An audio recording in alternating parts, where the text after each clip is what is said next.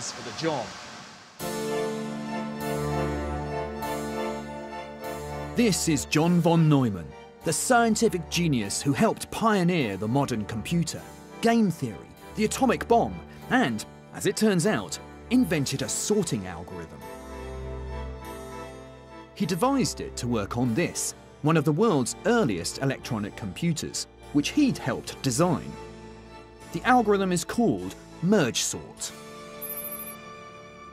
The MergeSort algorithm works on a principle of divide and conquer, and it consists of two parts. The first bit is the dividing part. This involves splitting everything into smaller groups. And now comes the conquering bit. The groups are now merged back together. But as I merge the two groups, I compare the sizes of the objects one pair at a time, so that the merged group becomes sorted.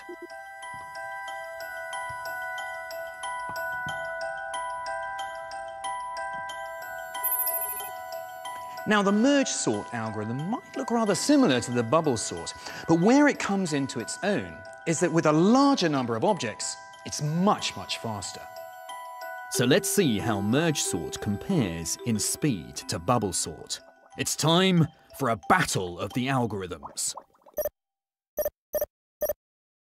Here we've got bubble sort on the bottom and MergeSort on the top, and we've got them sorting 1,000 objects. Now, although they'll both produce the same end result, you can already see MergeSort is getting there much faster. And this difference in performance gets more pronounced the more objects they're asked to sort.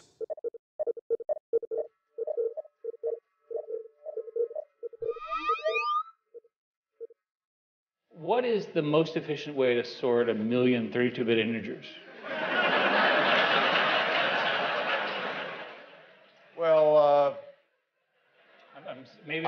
I'm sorry. Maybe no. I think that's not. I think the bubble sort would be the wrong way to go.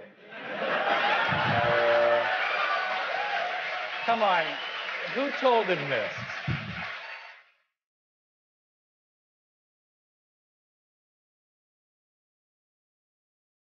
MergeSort beats BubbleSort hands down for sorting large amounts of data.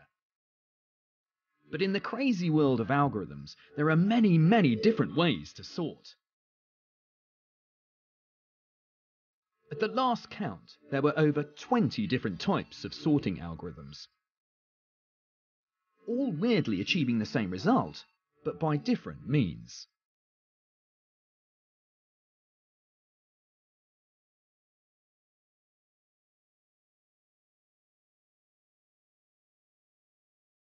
So there's bubble sort, there's merge sort, insertion sort, there's heap sort, there's quick sort, Tim sort, we get gnome sort, there's pigeonhole sort, which is also called radix sort, there's bogo sort, which might never finish.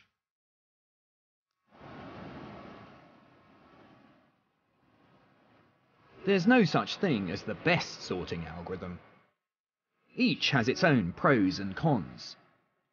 And which one gets used often depends on the specifics of the problem.